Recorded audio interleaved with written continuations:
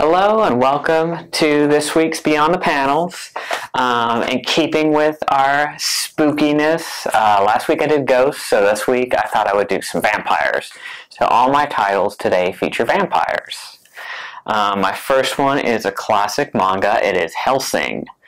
And this is a wildly popular anime, and this is the manga adaptation. It is about a vampire that works with the Catholic Church. And he has a fancy magic gun that shoots silver bullets. And he is after all the bad vampires and demons and such. And I thought this was a neat one. It's popular among, especially the anime is popular among a lot of people. And being raised Catholic, I always appreciate the secret society sanctioned monster Catholic angle. So I thought that was pretty cool. And we can't talk about Halloween or horror in general without the Mistress of the Dark, Elvira. And this is a more recent comic that just came out last year, I believe. And this one is called Elvira, Mistress of the Dark, Timescream. And through shenanigans, she is flung through a magic coffin into the time stream and is being chased after by Dracula, Vlad the Impaler. And as she hops through time, she meets various people like Mary Shelley, Edgar Allan Poe, Bram Stoker, and she even lands on the set of Bride of Frankenstein. So, though she herself is not a vampire, she is pursued by Vlad the Impaler, the original vampire.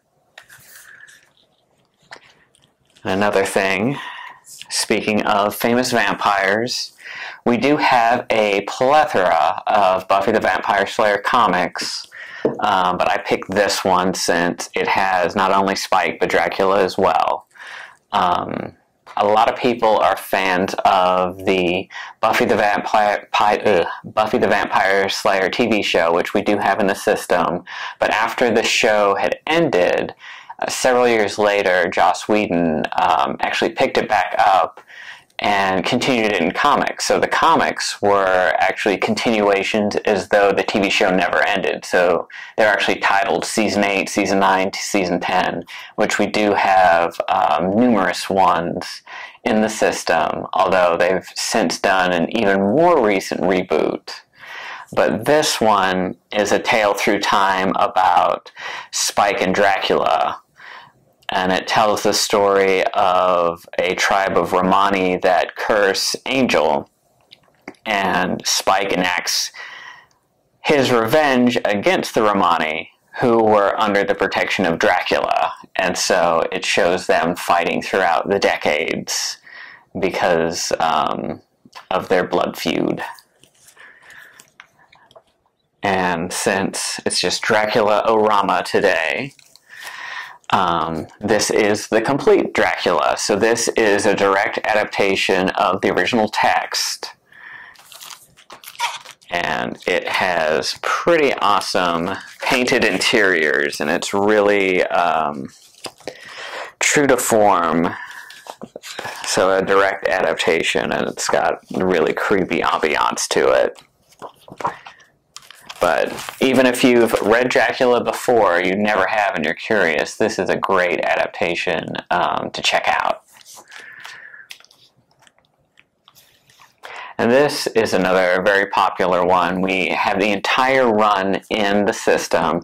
It's American Vampire, which is written by Scott Snyder, who is probably most well known for his New 52 Batman arc. He's the one that created the Court of Owls, but he also did a number of horror titles.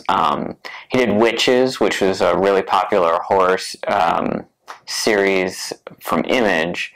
He also did another one that was sort of like a sort of horror sci-fi dystopian called The Wake. And this was a vampire horror series that he did for Vertigo, which was the mature imprint of DC. And it follows Skinner Sweet, who is the very first American vampire. And being the first American vampire, he's slightly different than the traditional European vampire. So light doesn't bother him as much. He has different strengths and weaknesses, and it goes follows him throughout the decades as well. So each volume is sort of a different decade, but he is first turned in the Wild West, and it follows him through time as he sort of sires his progeny and transforms other people into this new breed of vampire.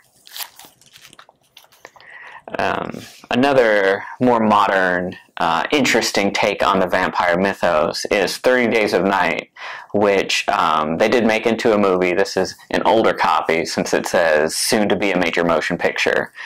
But when it came out, it was really groundbreaking because the crux of the plot revolves around Alaska, where there's literally 30 days of night. So they took it and ran with it, where most vampires traditionally have a weakness to sunlight, but what if they had a playground of an entire month where they didn't have to worry about the sun and they could just feed off anything and everything they wanted?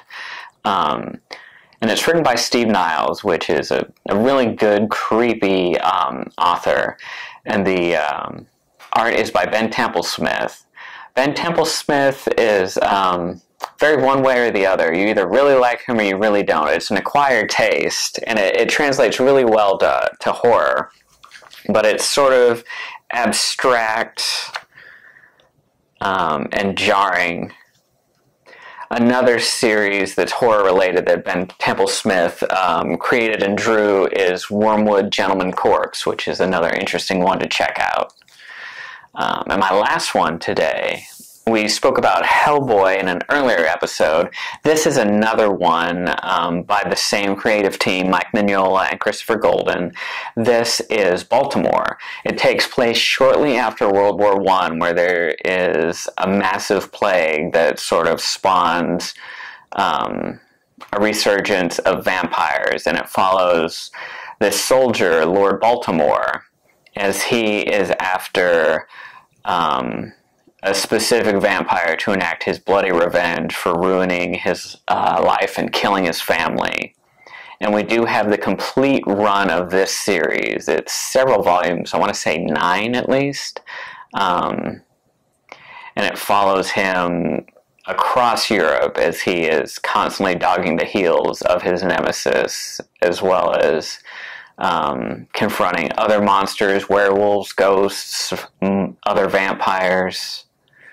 And it's definitely a good spooky read. So thank you so much for joining me today. I hope you found some good reads, and be sure to check out the library's YouTube channel. We have several different neat series about different readers' advisories, and as we gear up for Halloween, we'll have a lot more spookiness in store. So be sure to like, subscribe, comment. If you guys have any questions, or if there's something you guys want to see, just leave them in the comments below, and I will see you next week.